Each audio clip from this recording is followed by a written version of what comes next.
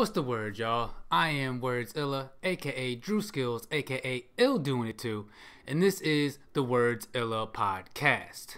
Man, so it's been a whole year pretty much since I started this, right? Because today is my birthday. Well, when this comes out, hopefully it's still my birthday. I'm gonna try to get this stuff together, but maybe the audio will be ready, and then I'll have the video version ready in a couple of days or so.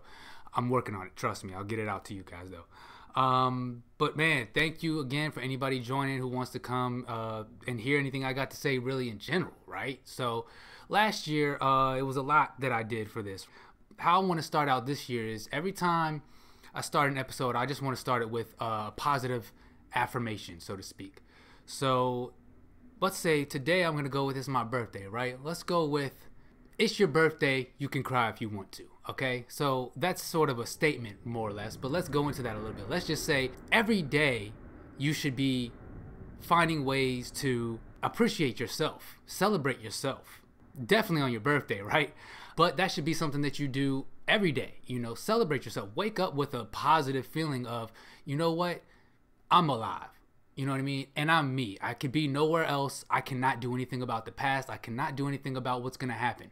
For the most part, for the day, right? But what I can do is set a positive attitude for the day and know that I'm going to stand in how I feel, and I'm not going to sit and allow anybody to affect that feeling, right? And if I do, I'm going to notice it and I'm going to tweak it and say, you know what?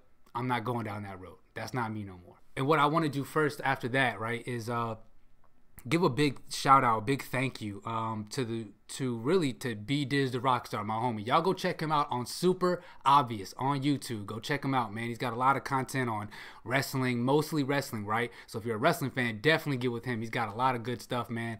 But he also makes beats, man. He's been a producer for many years, many years. He also does like reviews on movies and stuff. But yeah, check him out, man. Again, that's Super Obvious on YouTube, right? So a big shout out to him, because the first episode last year when I started this was on my birthday last year, and I had been thinking about the idea about starting a podcast. So then I was like, man, well, you know what's the best way? Let's kind of do a test run. I'll call my good friend, my homie, my brother, right? And we just kind of kicked the shit, man.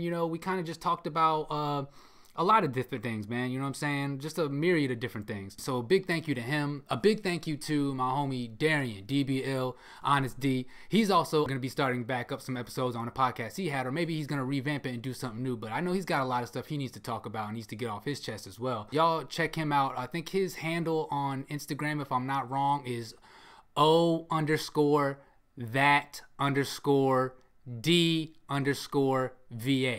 I think I want to say that's what it is. If I'm wrong, I'm sorry, man. I'll put the right stuff in the description when I finish with all this, though, right? I spoke to him about artificial intelligence, and that we can revisit that. I think me and him need to do a part 2. So yo, DBL for real, yo, we gotta knock that, because yo, we had a discussion just the other day about, man, the advances and the things that are changing and where we're headed. I mean, it's crazy.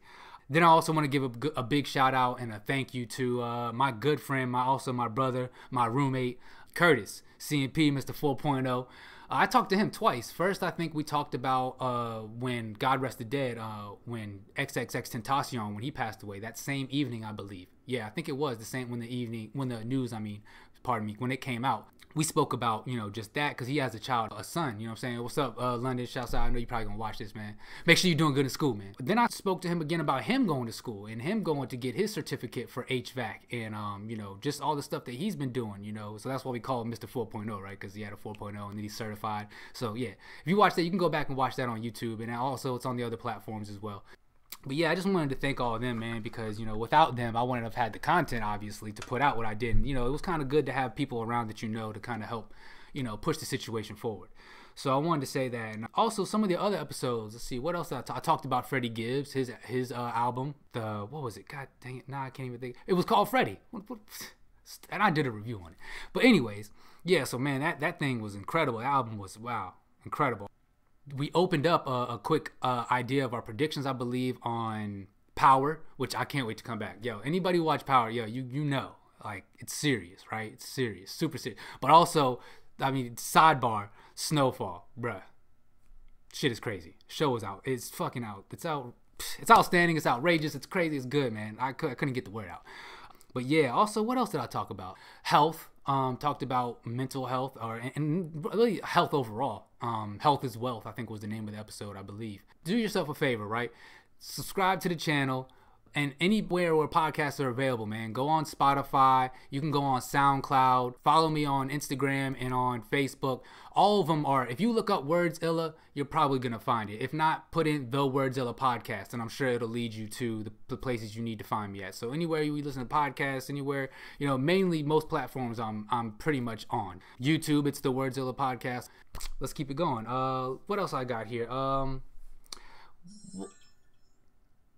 Well, I guess maybe this may not be a video version. My video just cut out on me. That's cool. Regardless, what I've established for myself for this season, what it is I've felt like the things that I had spoke on and the things that I wanted to happen and the things that I was really attracted to, so to speak, they're now coming true. I'm experiencing these things that are, I felt like at a time were outside of me, something that I never felt like was actually going to take place, right? And I think it's because I had such a low worth, you know what I'm saying? I had low, self-esteem. I had so to speak, I guess you could call it that, right? It was more like I was unsure of a lot, and so that fear caused me to create scenarios in my head and make up ideas that just weren't real. And it just wasn't a place that I wanted to be in.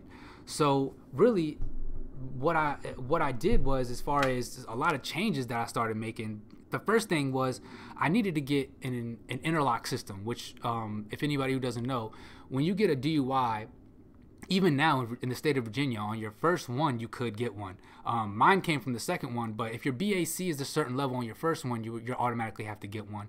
But definitely on your second one, you have to get one. And due to, I had got a second one back in 2012.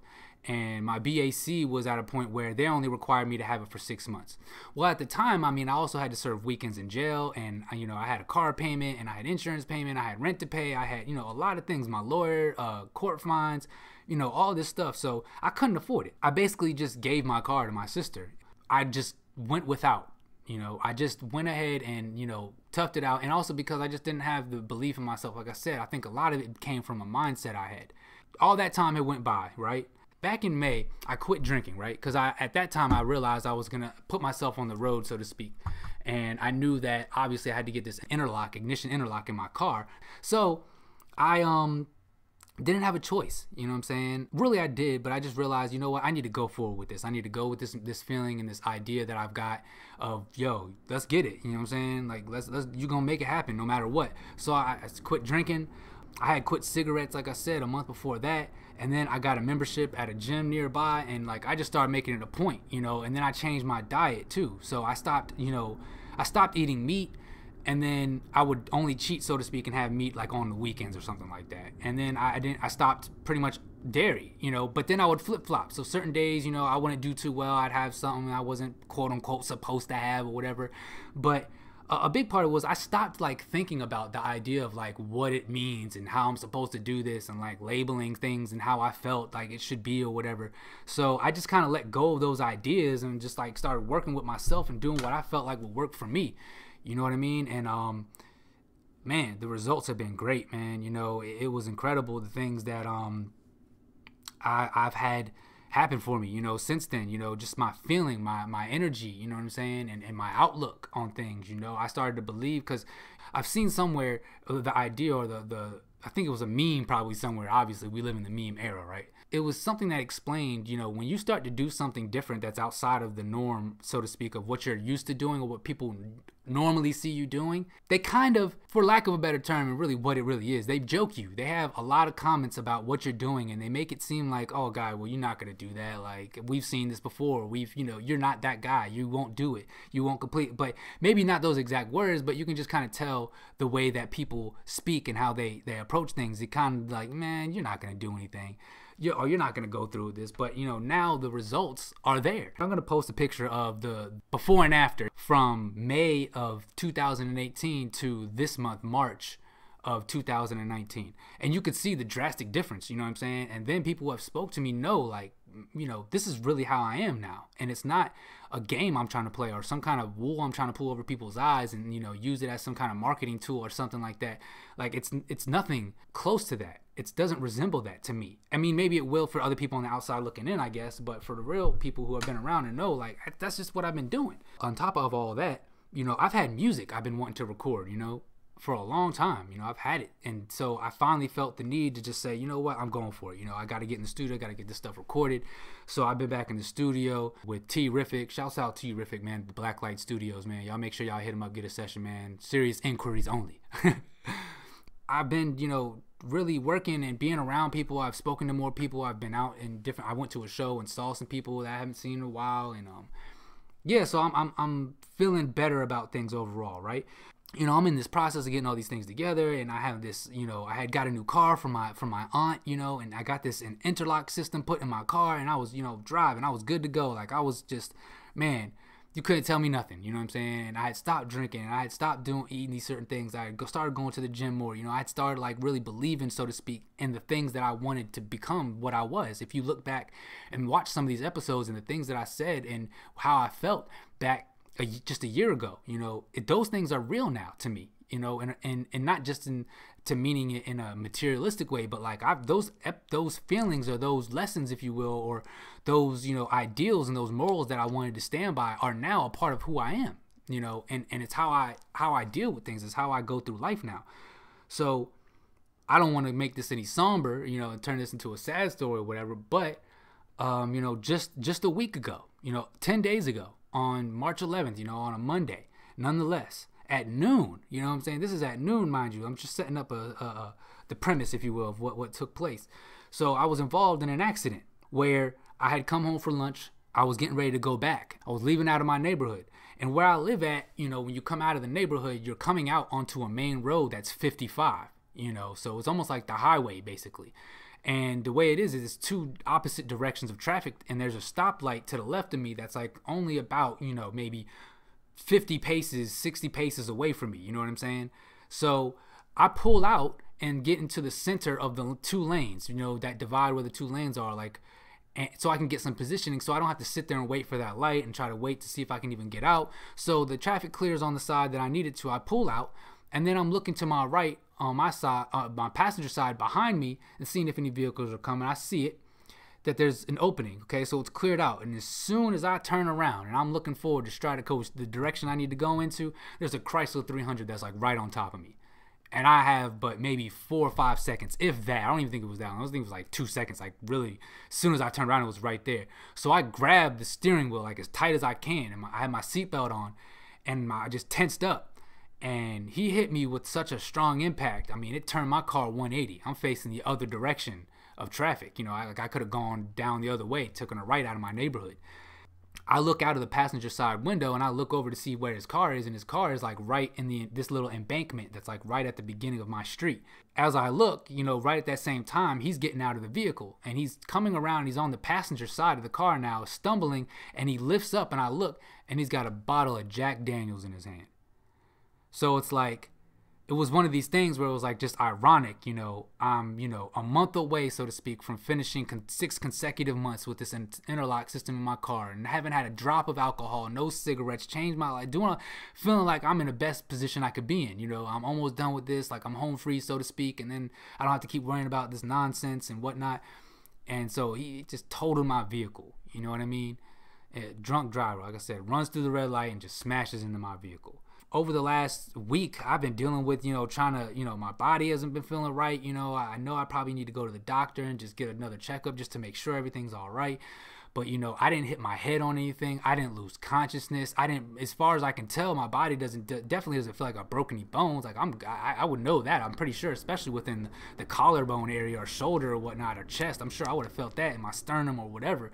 I'd had like trouble breathing or something, but I've been good most of the, you know, pretty much. You know, I had some soreness, you know, I'm still every once in a while feeling it a little, but, you know, that's just, I don't know, it's God, it's the universe, it's, you know, whatever term that you feel like you need to call it, you know, to make yourself good about whatever it is, so you can, you know, rest at night, I guess, to go through that, and to then, you know, have to deal with these people at the offices of these different people for the courts and whatnot, and, you know, dealing with my insurance company, you know, and me being at the time being upset, and I know my attitude towards people was not good, you know what I'm saying? I was I was obviously not happy. You know what I'm saying? I was not in a good space. And I felt like everywhere I turned, people just kept giving me the runaround, trying to find different ways to basically put the ball back in my court. But a lot of that was me just overthinking stuff and like, you know, not seeing through other people's eyes and realizing, you know, that's the type of stuff that it's like, if you want changes and you want to see good, you know, you have to first understand that you have to recognize, if you want that for yourself, you have to see it in other people. You know what I'm saying? So I didn't want to give this energy to people, but I did. And I felt like I had to, because in some instances I felt like, on the flip side, if I hadn't have said things the way I did or didn't do things the way I did it, maybe I wouldn't have gotten it taken care of as quickly as I have. You know what I'm saying? I have a new vehicle already, which, I mean, it was my mother's, who she didn't, you know, end up needing it, you know, for anything. So now I have it. But regardless, at the end of the day, everything will be good, you know, probably by next week. You know, so I mean, I felt like in some ways there was a give and a take in there. You know, there was things I had to realize about myself and my actions and my words. You know what I'm saying? But also just realizing, people are just doing their job. You know what I'm saying? And I don't know where they're coming from. I don't know what they got going on. I don't know where their head is at. I don't know what they're dealing with. You know what I'm saying? I don't know their upbringing. I've never been through any hardships. They've never been through any hardships with me. So how can I expect to get some sort of empathy or whatever from people who, I mean, they're just doing their job? Now, we could have a separate conversation at some point about the idea of, well, so what? You're still a professional. You're here, right? So own up to what you've decided to take on, whether or not that means you have the courage to go out and do the things you wanted to do, because whether it be your family, whether you have, again, people who are still in a place where they don't believe in themselves, they have a low self-worth, even still, whatever position or whatever job you do, realize like the universe only wants the best for you. So it's going to move out of the way if you go towards the things you want the most. But in the moments where you're already in a position, whether or not you can actually get to that place like in a snap of a finger, because you don't plant the seed and then harvest it right after. So you got to go through the growth period and the hardships and the ups and downs and the growing pains, if you will. So you got to realize like this is just the way it is, and you've got to deal with it and say, these emotions aren't mine, so I can't sit here and be angry and just own that and be like, anger is me, and then run that through every situation and scenario afterwards, because whether you do or whether you don't, the universe is like, yep, you're right.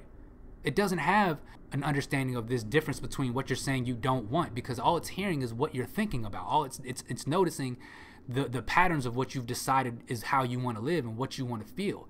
So it gives you that relentlessly, without fail, and it will always do that. Now that sounds like some kind of mystical type stuff, but it's just, I mean, if you look at and if you talk to anybody who has had, success in their lives, has succeeded and owned businesses, or, been able to survive, so to speak, or thrive, I should say, off of the things that they love, the things that make them tick, the things that make them feel good inside, they did it through a lot of hard work and dedication and belief, even in the times when it didn't seem too bright. Even when it felt like it wasn't going to work out, they set their intention, they set their ideas up in their head. They made it a very clear vision, very detailed, down to the textures of it, the smell of it, as if it was right there in front of you, right there. Or in the moments when they were in those moments of anger or frustration or being upset or being in pain, they owned it, they felt it, And so that became a tool they could use from that point forward. And it helped to reinvigorate them to say, this is a feeling that now has something to give you. What is there to get from this? How can I use this in some manner? That's the only way you get places that you want to be, and not a lot of us have experienced those times. And it's only in hindsight that we then reflect and realize that that's what it was that happened. But then we still go back mindlessly to doing the same habits and then questioning it when we're back into a hardship again. But this is all something that you've decided. It's all something that you said you wanted. You know what I'm saying? So, man, I all this to say, really, I've decided. You know what I'm saying? And that's where it starts, deciding. And then it becomes a practice. The same way that somebody who prays every day, the same way as somebody who goes to the gym every day, the same way as you're drinking alcohol or smoking cigarettes or eating bad foods or, having these unhealthy relationships or whatever, all of those are choices and practices. And and you've given it purpose. You've decided that this is what you want. So obviously there's pain that's involved, but there's always pain, and those things are right next to each other. Hate and love, evil and fear, or love and fear. They're all closely connected, and they're all the same thing. You know what I'm saying? Different sides to the same coin, I like to say. You know, so you can't just sit here and be happy only when there's happiness happening. You have to notice that if I decided intentionally and I choose more wisely, I'm more consciously, mindfully choosing the things that I want to see in my life, I get more of it. You know, it's just not that hard. Now, I would go into some other things that I could probably give you an example about, you know, me manifesting the money that came from this accident, and I have no true, so to speak, bodily injuries. I'm not severely injured, but, you know, I don't want to give away my personal information like that about how much money I got or whatever. But let's just say I knew that this was going to happen. And so I will be in the process very soon of getting a lot of things together that I needed. And opportunities are presenting themselves to me every day. I'm always getting great opportunities. You know what I'm saying? I'm like, I feel like they're always there now. You know what I'm saying? I feel like I'm opening myself up to these things, but I have to show up. You know what I'm saying? A lot of times you can, you know, create something. So a lot of people have a lot more power than they believe, and they just don't recognize it in the moments where you've told yourself you wanted something. You had such a strong conviction about it. You kept saying it strong about it a lot. Every single day it showed up to you, and then you didn't know what to do with it. You know what I'm saying? I've had those moments, and I'm still every once in a while having those, because I'm still trying to break free from some of these ideas and these limits I posed to myself, and I posted and I put onto myself that aren't real. You know, it's me. I've decided these ideas. I've decided what's real to me and what's not. I just want to encourage anybody and everybody, really, like, take hold of what you feel, you know what I'm saying? Whatever it might be, you know what I'm saying? And learn that these things that happen to you, there's something in it. You know, you need to learn how to pick up on those things. You need to learn how to take what's coming to you and know that that's not all happy. It's not all sunshine and rainbows. You know what I'm saying? It has to rain for there to be growth. You know what I'm saying? You got to go through the storm. You got to go through it to get to it, right? So, again, you know, this is just episode 1 of season 2. This is the werdsillah podcast. I am, of course, werdsillah, aka Drew Skills, aka Ill Doing It Too. If y'all want to follow me, again, I've said it a couple of times throughout this episode. On Instagram and on Facebook, it's werdsillah. Again, I'm on Spotify, Pocket Cast, Apple Podcasts. I'm sure I'm gonna still use SoundCloud, so you can look it up on SoundCloud. I'm gonna try to, what happened, my fucking video went out on me, man. Whatever, that's fine. I'm gonna get this shit together. So the first episode, this one is on me. I fucked up on that, but that's okay. Doesn't matter, because this shit about to get better. So I got more stuff coming for y'all, man. Again, I want to thank every last person who clicks play, even listens for a 5-minute period, man. Just the fact that you decided and you had some kind of interest, maybe I'll get you in the next one, or maybe at some point you'll find something that you would agree with or enjoy from me. But I've got new music I'm working on, man. So, hey, yo, shouts out T-Rific, man. That beat, man, I'm telling you, this shit is crazy, man. What I got to it, man.